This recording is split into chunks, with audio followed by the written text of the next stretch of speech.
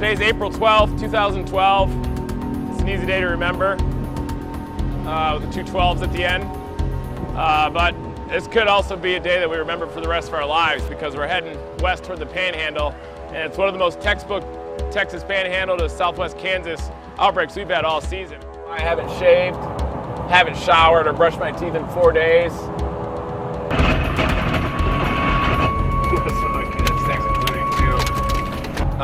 Jeff and Dustin got footage of the tornado southwest of Norman, and if we had uploaded that video could easily have gone viral. It's okay, sorry. It's okay. No, I know, it's just, I just see it as like 3 million views and then blowing things up. It's not anything. I don't think it was big enough for that. It's nothing personal. But you don't want to do that. It doesn't matter though, because the news coverage is huge. Yeah, right now we've got a tornado touching down just to our north.